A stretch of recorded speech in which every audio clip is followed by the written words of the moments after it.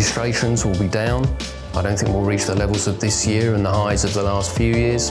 There will be more pressure on manufacturers with the currency exchange rates or fluctuations. There's a little bit of caution coming into the marketplace. I don't think it's going to be as, the volume numbers aren't going to be as high as they were in 2017. I can see the uncertainty with Brexit, uncertainty with purchasing new product. I think there's going to be a lot of banks who are going to be a bit hesitant regarding interest rates. Companies might not be borrowing as much. On the light commercial vehicle market, we're probably going to see an influx of more stock.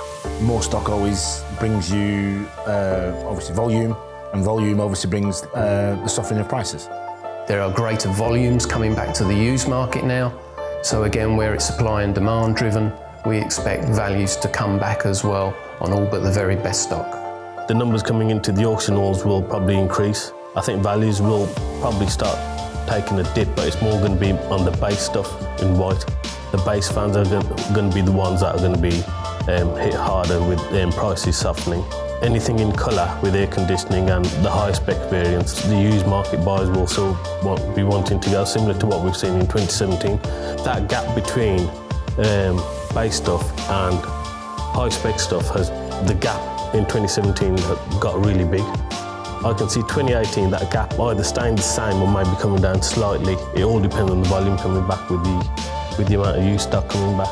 The market's getting squeezed, the margin's getting squeezed, the whole business is under pressure because everybody's trying to take that little bit extra profit.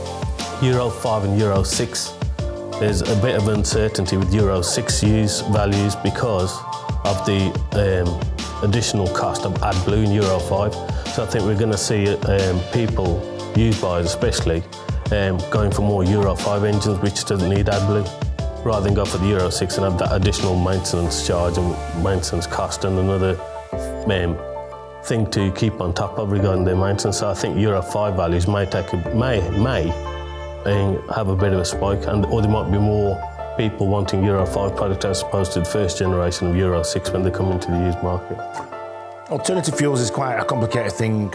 It's easy on cars, on LCVs or light commercial vehicles, vans, etc. If the government gets the 4.25 tonne gross vehicle weight limit lifted on alternative fuels, which is quite a complex thing, then more and more people will consider it because obviously electric vehicles are heavier than combustion engine vehicles, but there is the alternative of gas, which we don't have on cars as such. So that market will grow a little bit. I think it'll only grow with the companies that want to be seen to be green. 98% of vehicles or LCVs sold in the UK last year were diesels.